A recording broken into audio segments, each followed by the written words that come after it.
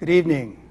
Our guest today is New Hampshire Executive Counselor and 2020 Democratic candidate for governor, Andru Volinsky.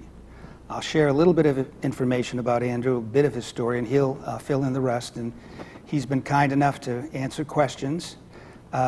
Full disclosure, I'm a supporter, I'm a contributor, so he's one of my political heroes. Andru grew up in a town reminiscent of New Hampshire's declining mill towns with struggling schools. His father was a trade union member who worked as a mechanic and maintenance man. He was the only one in his family to attend and graduate from college and put himself through law school by working as a carpenter. It's a good skill to have. It is. For nearly 4 decades, Andru and his wife Amy have made New Hampshire home and raised their 3 children here.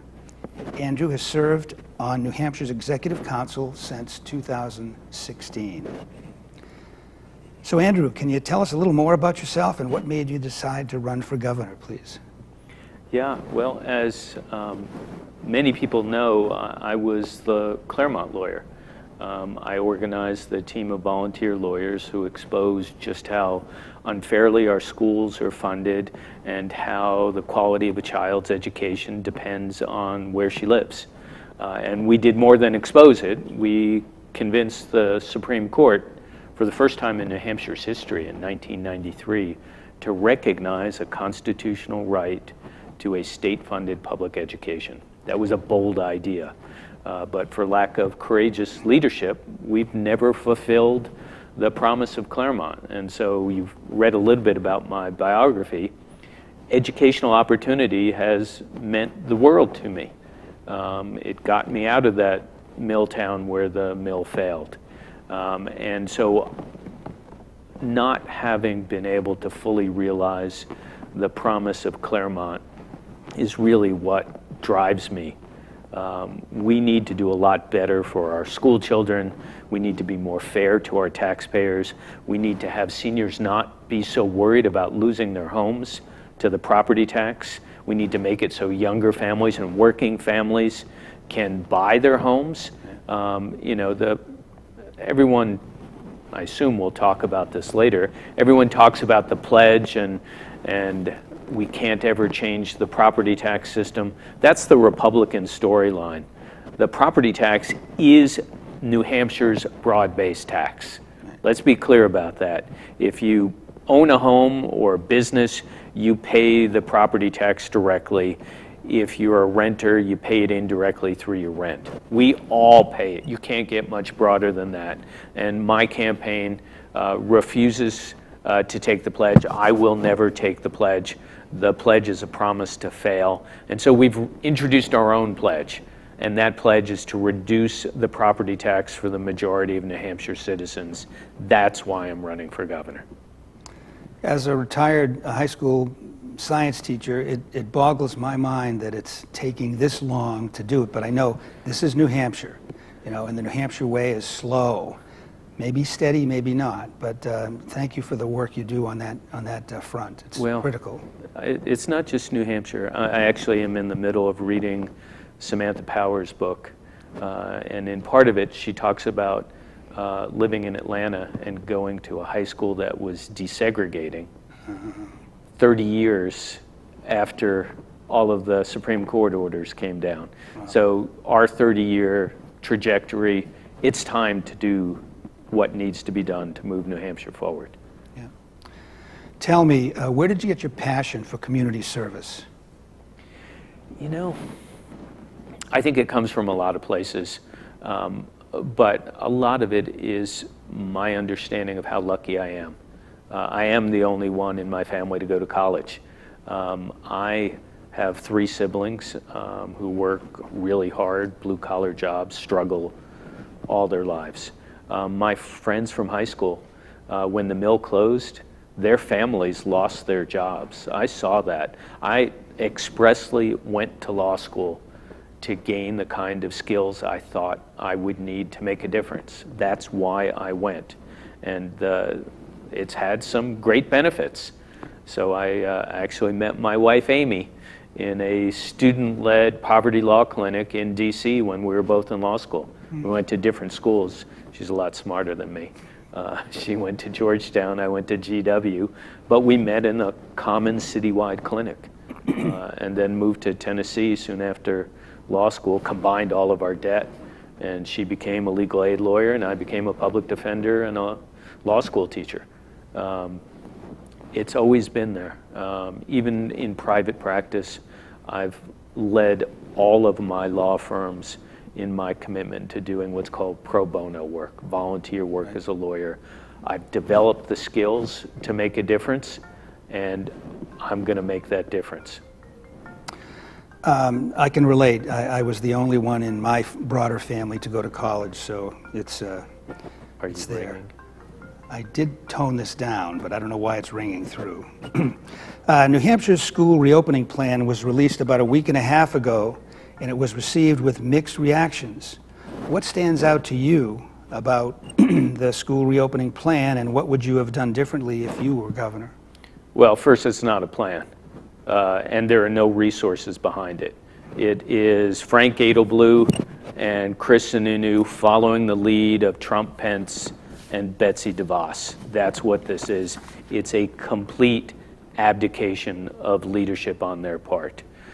Let me tell you, there are about 10 points in my reopening plan. Let me just tick through them quickly. First, kids need to wear masks when they leave home, as young as they possibly can. It won't be perfect. They'll take them on, they'll take them off. In some instances, we may want to use plastic shields instead of cloth masks because they may work better, but mask up. Second, we need to reduce the density on school buses. To the extent parents can take their kids to school, walk them or drive them, that'll be a help. To the extent we need to add additional bus routes, we need to do that. Next, we need to reduce the classroom density. That means staggering attendance, a couple of days on, couple of days off. Morning session versus afternoon session. We can do either or both and still maintain remote learning for children and families that prefer that. Next, we need to teach out of doors as much as possible because the transmission of COVID is less likely if you're outdoors. Next, and here's a point where the governor's plan is so terrible. There's an engineering standard for how often the air should turn over in a classroom. It's 2.5 times an hour. It's a recognized standard. The governor's plan says, quote, evaluate your HVAC system, end quote. I've been in many of New Hampshire's 488 schools. Many are more than 50 years old. There are plenty of classrooms that aren't going to meet that standard, and we should not put children and personnel in those classrooms, so we need to test, and then we need to upgrade. And then I think what's going to happen is by late October, early November, we're going to need to go back to remote learning in most parts of the state. COVID will be flaring again. We'll be into cold and flu season. You won't be able to tell the difference of what's happening. And we should use the first 5 or 6 weeks for social emotional learning and getting ready for the kids to go remote again, not in an emergency, crazy, build the plane as you're flying it approach, but in a careful, planned way. And then the last part of my plan is we need to presume that when school personnel get sick with COVID, that it's related to their job. For workers' comp purposes, firefighters have a presumption that if they get ill while they're actively working as firefighters, it's job related. If they get lung cancer, same presumption needs to apply for teachers and other school personnel. I think it's really important to take care of the folks that are taking care of our children. So those are my real straightforward minimum standards, coordinate the effort. The governor's plan has done none of that. I hear a familiar theme that relates to the national level about testing and tracing. Here, testing and sort of evaluating, maybe, maybe not. So maybe that's coming straight down. Well, our testing is so deficient. Yeah. You know, Amy and I are new grandparents. We have a 9-week-old grandson. Congratulations. Thank you. In Denver, though. So I've never held my grandson. Yeah. Amy and one of our daughters drove out earlier this week to Denver, and they got tested before they went, just to be cautious. Yeah. It took them 8 days to get results. By the time they got the results, they needed to be tested again. You can't do contact tracing, which is how you fight community spread viruses, if it takes 8 days to get a result. Yeah. That's a real failure.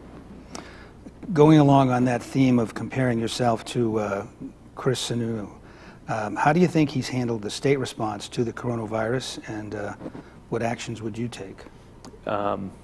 Sununu's been too little too late, and particularly in the area of schools, he's abdicated his responsibility to Trump and Pence.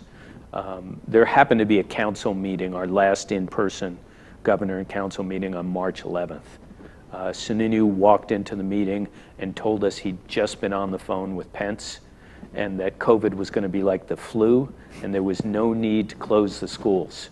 And he and I argued about this at the start of the meeting, to the point where I wound up dictating to his lawyer, the governor needs to know what his emergency powers are. You need to research these issues so you're ready. Of course, he declared the emergency that Friday. Yeah. So he needs to stop listening to Trump and Pence and do his job here. That would be a huge difference between he and I, number one. Public health data and science would drive my decision making.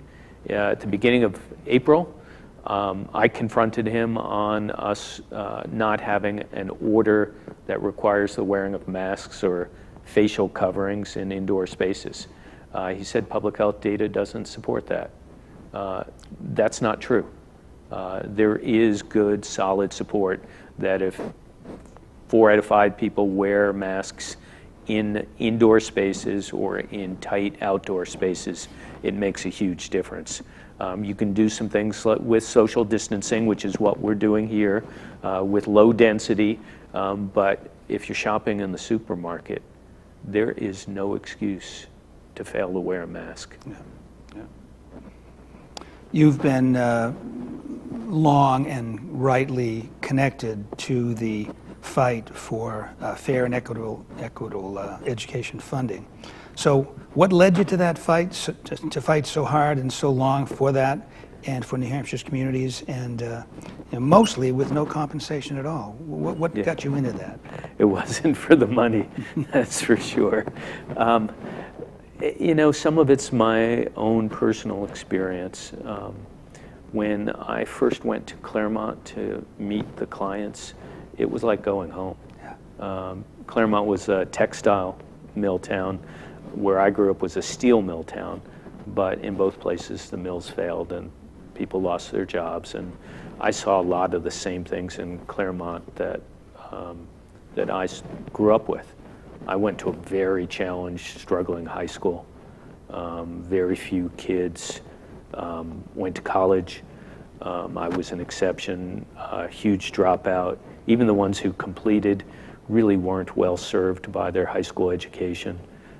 We also had the additional problems of racial difficulties in my high school.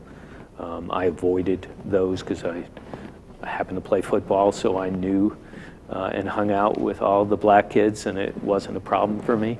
But I know the difference it's made in my life. And I really do want every child in New Hampshire to have a shot at the opportunities that having a good education brings you. And then at some level, it's about economic justice. So there's real clear data that if you drop out of high school, your lifetime earnings will be at one level. If you complete high school, it'll be millions more. If you complete college, it'll be millions more again over your lifetime.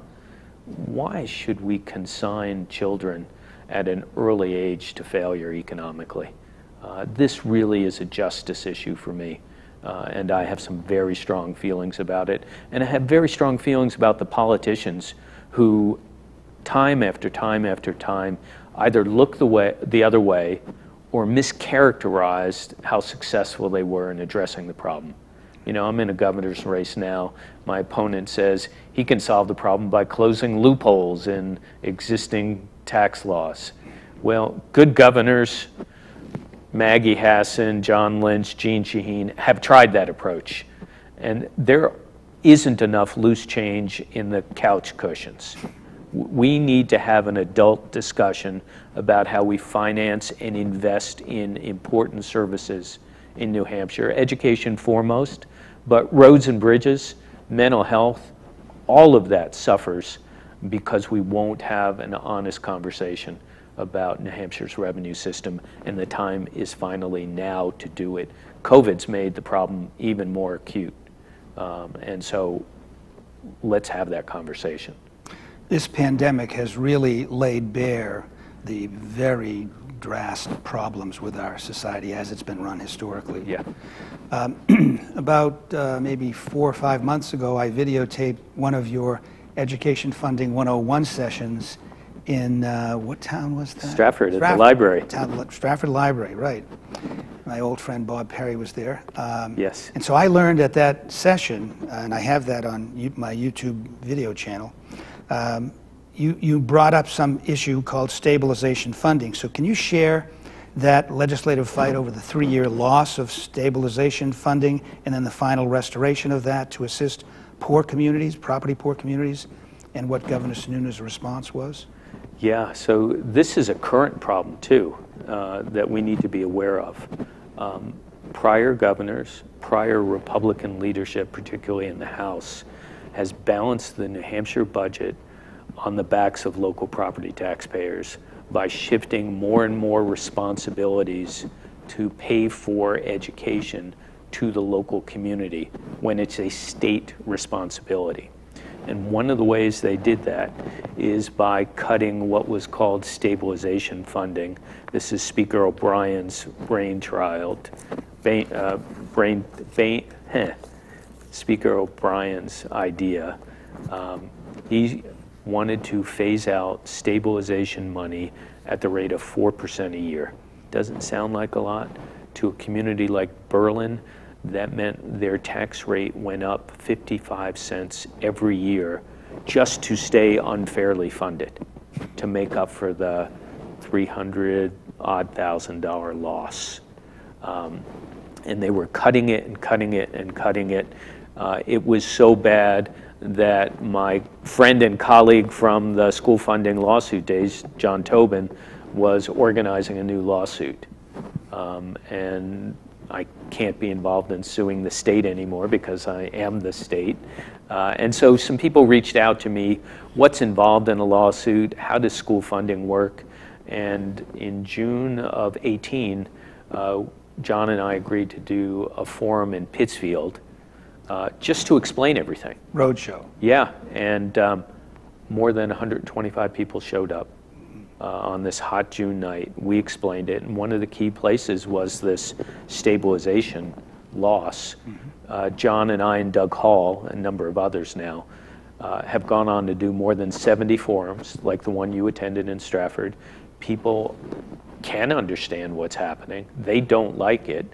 We created a consensus to stop the cuts and to restore the last 3 years of stabilization cuts to communities that really needed it.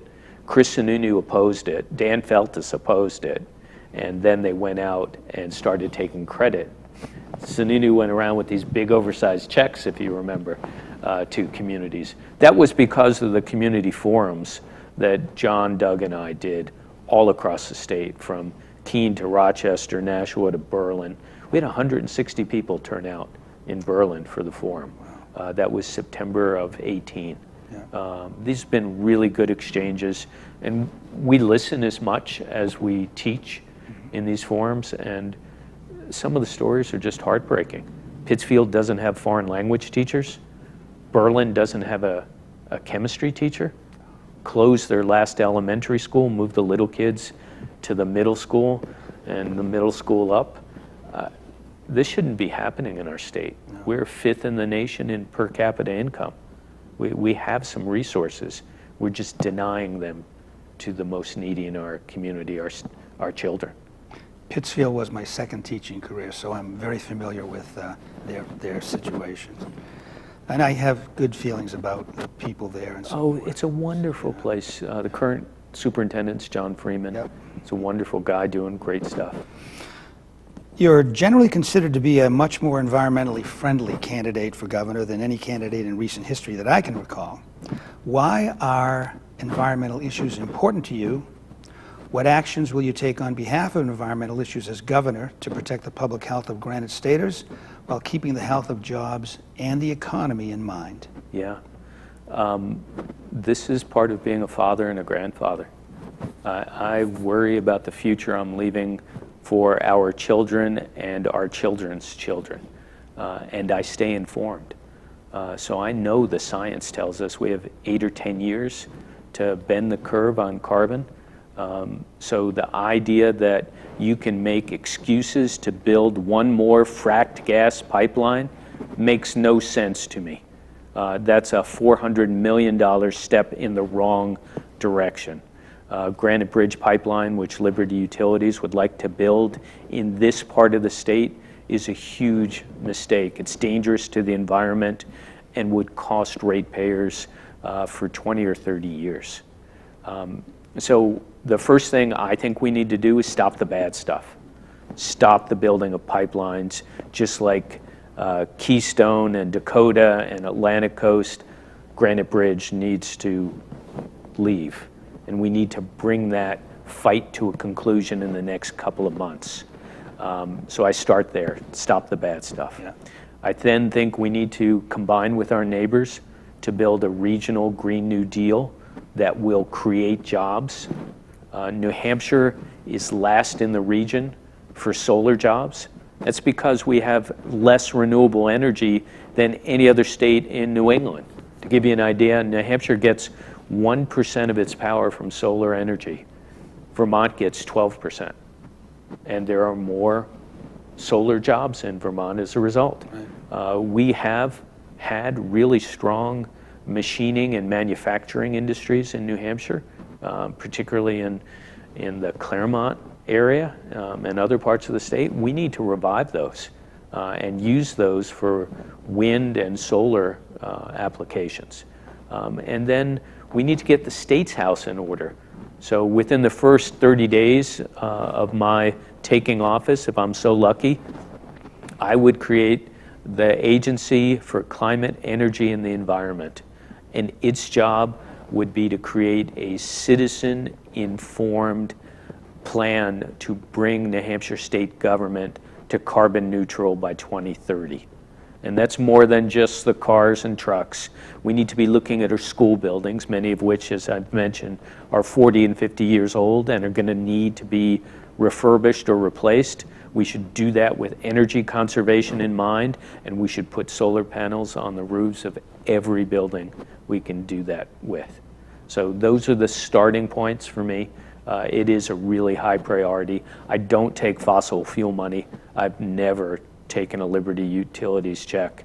My Democratic opponent and the governor both take fossil fuel money. Chris Sununu's made an art of it. Yeah. You may know that I've been involved in Seacoast Anti-Pollution League since 1972. Yes.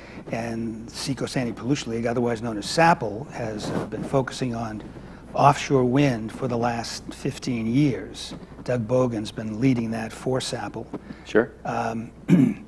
We approached the governor repeatedly with letters and with appeals. We met with both John Lynch and Jean Shaheen. We couldn't get them to move on the task force, the offshore wind task force, the federal one. The federal one. And finally,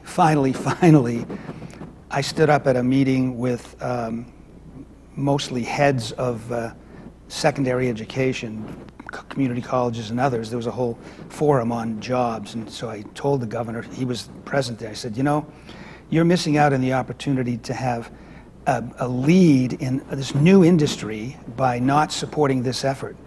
It took well over a year for him to do that, and at another meeting, at the meeting of the task force, the federal one that met in September, I think it was, I went up to the governor and told him, Well, we finally brought you kicking and screaming to this issue, and he was mad. He said, I'm forward thinking on this. It was my initiative. So, you know. Yeah, the governor and his family are climate change deniers. Absolutely. From the get-go, starting with the dad, it's a real problem. Yeah. You know, in contrast, I'm endorsed by 350.org, Sierra Club, Sunrise I've got a Movement. list here. Yeah. Can I read that list now here? Sure, go ahead. New Hampshire Progressive Coalition, Blue America, the grandson of Granny D, Doris Haddock, Rights and Democracy, New Hampshire Youth Movement Action, New Hampshire Youth Climate Strike, 350 New Hampshire Action and 350 Action, New Hampshire Postal Workers Union, Sierra Club, Ben Cohen and Jerry Greenfield of Ben and Jerry's, Sunrise Dartmouth, Sunrise Keene, and Bernie Sanders. So it's a good list. I'm very proud of it. And Ben and Jerry have named an ice cream after me because of my positions on campaign finance. It's called Volinsky's Courageous Crunch. Oh, I was going to say Volinsky Crunch. and it's vanilla ice cream with little cinnamon hearts.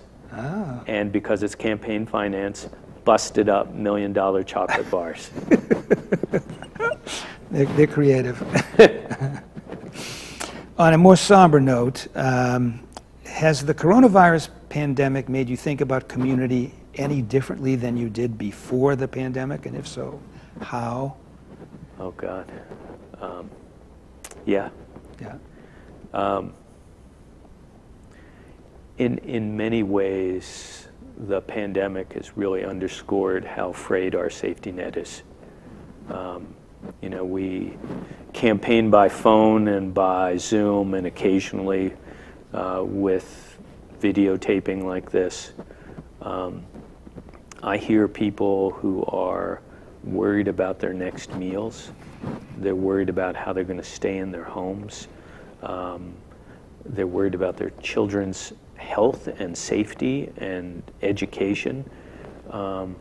It's hard to say to a parent or a child in high school to say, you're essentially going to take a pause for a year. You're not moving forward in the way you would like. And a lot of those folks that I'm talking to who are worried about themselves always give me a story about their neighbor. And so in many ways, the pandemic's isolated us, but in other ways, it's connected us because there are common themes, common problems that as a community, we really do need to address, and we need leadership to bring us together to address those really significant problems. Sort of following along on that theme, during your campaign travels around the state, have you met any families or individuals that have had a significant effect on you, and are there any stories you can share? Yeah, so most of the travels are virtual, right? So it's phone and computer. Yeah. But I was talking to someone last Saturday who lived in a $500,000 house in Holderness, big house, sold her house and moved to a little home in Keene because she'd gotten older, $150,000 house in town in Keene. Her property taxes went up by 20%. You can't make this stuff up. It's right. Just so ridiculous. So there's that kind of story that I've heard. I've heard the story of the teacher who's also a parent trying to manage her remote classroom activities while she's also managing her own children's education with young children, and that requires a lot of specific attention. I've heard from lots of teachers, some who are older and more experienced and may have some health issues of their own, about how worried they are about going back into a classroom. I've heard indeed my son's a middle school science teacher with a 9-week-old and a 2.5-year-old, worried about going back into class for fear that he'll bring something home. Yeah. So I've heard a lot about that. I'm friends with executive director of the New Hampshire Food Bank. Early on, she told me that the food bank can get food and increase its capacity, but it needed to raise money. And so campaigns have money-raising resources, our emails, our social media. So we devoted those to raising money, not for us, but for the food bank. And then we did the same thing. Some people will appreciate this on April 20th, on 4/20. We did the same thing for marijuana legalization. We featured a group that's responsible both for marijuana reform in terms of laws, but also in terms of criminal justice and expungements and helping offenders to get back on their feet, a place called the Last Prisoner Project. So we featured them. I think there's some good that can come from campaigns. It's not just about me, and we have a responsibility to use those resources to help our respective communities. And I'm proud to have done that with my campaign. Wonderful. Speaking of campaigns, you're in the Democratic primary against Senator Dan Feltus, and if you move forward from there, you'll face Chris Sununu in the general election in November. What are the major differences between you and your opponents in this governor's race, both primary and the final election? So in the primary, Senator Feltus and I are both Democrats. There's more that unites us than separates us. But you can think about the differences between Dan and me in terms of the 3 Ps. Dan's taken the pledge, which is a promise to fail. I refuse to take the pledge. First P. Second P is the pipeline. Dan supports fracking and supports the Granite Bridge pipeline. I am steadfastly against the Granite Bridge pipeline. So that's the second P. The third P is how we pay for our campaigns. My campaign smashed the record on the number of contributors to our campaign, more at this point in the primary than any governor has ever done through the full cycle. I'm very proud of that. That's very intentional. And we don't take corporate PAC money. We've never exploited the LLC loophole. As I mentioned, we don't take fossil fuel money. Dan ran an ad saying he didn't take corporate PAC money and never exploited the LLC loophole when he was doing both and got caught. There's an NHPR story about it, and he had to give back more than $10,000. Now, he can make one decision or the other, but you can't make the wrong decision and claim you did the right thing. And so the differences between Sununu and me are night and day. You know, my dad wasn't a governor. My dad was a mechanic and a maintenance man. And I've had a lot of help along the way, but I come from a very different place than Chris Sununu does, and it shows. I watch as he performs his role of governor, and I'm working as an executive counselor. He often doesn't know what the contracts say that he brings before us. He nominates people who are unqualified for their jobs in state government because of political reasons. We are very different people. How do you think the governor has failed in his advocacy for New Hampshire with the federal government? So the governor is very good at advocating with Pence and Trump. Unfortunately, that's the most misguided place to go for advice on how to run a state. And so it takes us 180 degrees in the wrong direction. And then I hear him time and time again dismissing the hard work of our elected federal representatives because they're Democrats. He gives them no credit for anything, ignoring the fact that we wouldn't have $1.25 billion in CARES Act relief money if Senator Shaheen, Senator Hassan, Congresswoman Custer, and Congressman Pappas weren't working hard for us. So he'll listen to Pence and Trump and follow their lead, and Betsy DeVos, and ignore the people who are really working in our favor. I can't get over how misguided his efforts are.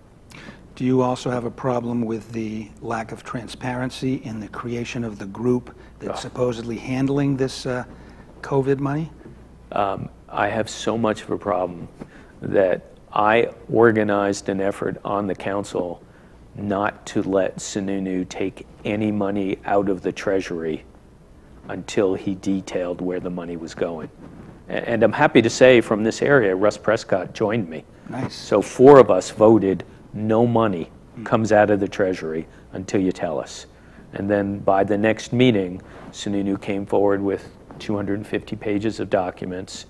Some of that is how we know that he's awarded these sweetheart insider deal contracts to his political affiliates. That's how we know about it, because we stopped him from taking money out and spending it on our state. Wow. I thought there was more to than the eye saw in that whole issue, so yeah. I read about it. Sounds like you've learned a lot in your terms with executive counselor. So what have you learned in 2 terms as an executive counselor that you will bring with you into the governor's office if New Hampshire voters send you to the office there? I've really learned that the governor has 3 really important tools, and then has to rely on others for the rest.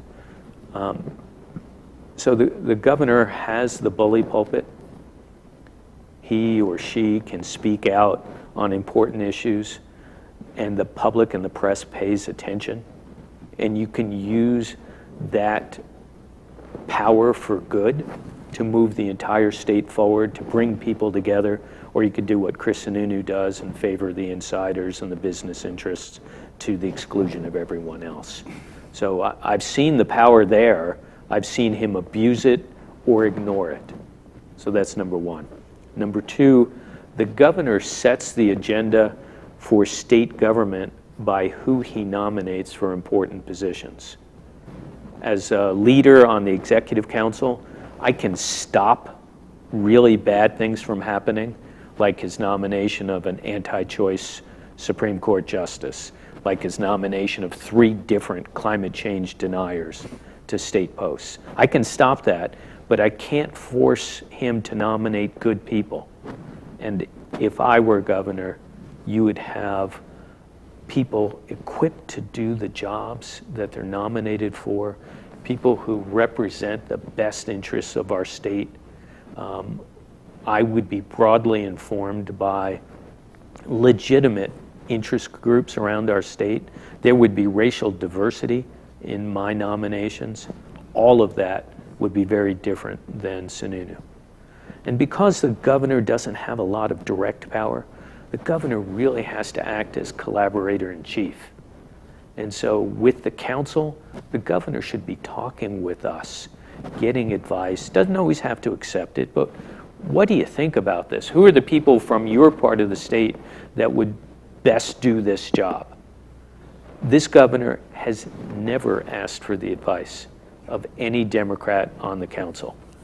And when he asks for advice of the Republicans, he does it in secret. So it's not even public what they're sharing.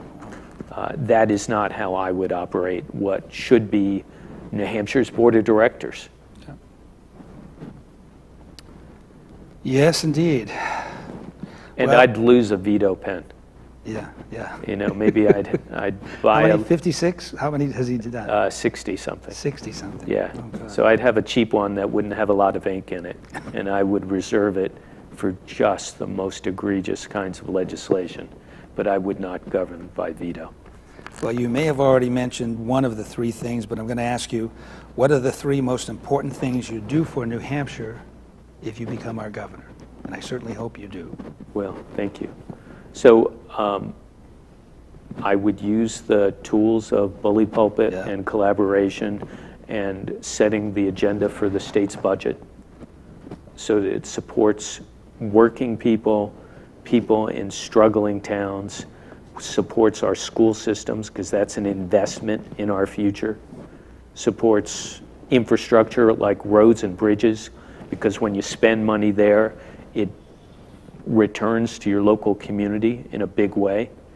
I would invest in health care, both physical and mental health, because we've let both go. We need a lot of work on responding to the opioid crisis still, and a lot of that relates to how we reimburse our providers. So I'd spend time there. And then the environment we've talked about. Great. Do you have any more thoughts or ideas that you'd like to share with New Hampshire's residents, Exeter's residents, and others? Yeah, I would end with this. Income inequality in our state is a big problem.